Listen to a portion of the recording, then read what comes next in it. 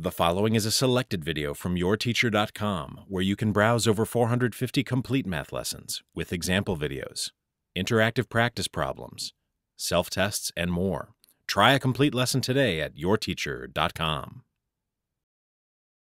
If you're asked to factor this problem, you'll soon realize that there is no greatest common factor for all four of these terms, and it's not set up as a trinomial that can be factored as the product of two binomials. So we need to figure out a new way of factoring this problem. The way you do it is by grouping terms together. If we group the first two terms together, x cubed minus 2x squared, and the last two terms together, positive 4x minus 8, we can factor out a greatest common factor from our first group of terms and a greatest common factor from our last group of terms.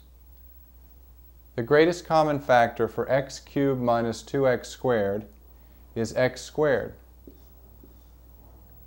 That leaves you with x minus 2 inside the parentheses.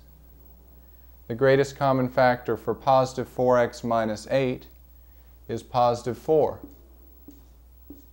That leaves you with x minus 2 also inside the parentheses. Now we can finish it just like the last problem you were doing. Since there's an x minus 2 in each of these two terms, it factors out.